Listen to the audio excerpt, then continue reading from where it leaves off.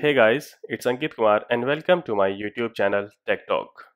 If you use QuickTime Player software on your Mac to record your YouTube videos or any video and you want to zoom on a specific part of the screen, this video is for you.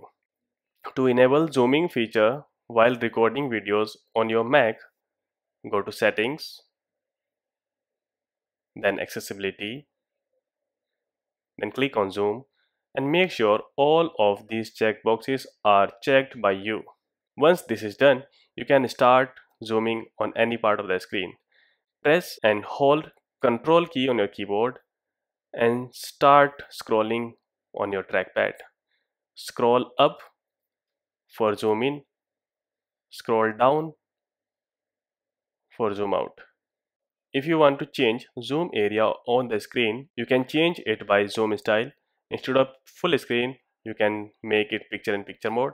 And now if you scroll, it will show zoomed area in picture-in-picture mode.